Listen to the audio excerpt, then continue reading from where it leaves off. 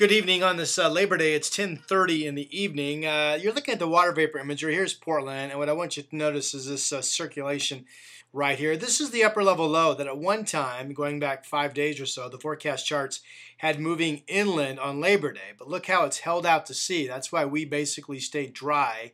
Same story tomorrow. Rain chance looks slight. But on Thursday, this low should finally push inland, and that will bring us likely rain finally. So Tuesday, forecast models tonight like a little dab of rain in the morning. May or may not happen. Otherwise, look for a partly cloudy sky day, kind of like Labor Day was, but with an ongoing chance of rain and temperatures getting close or maybe reaching 80 degrees. Wednesday, rain chance is not 0, but it looks like a dry day. Partly cloudy, 82 as that low still sets offshore. Then Thursday, let's assume that low finally shifts inland. That would bring us maybe a couple shots of where it's raining steadily over a large area for a couple of hours. 2-day rain totals, I think Thursday, Friday still could exceed a half of an inch.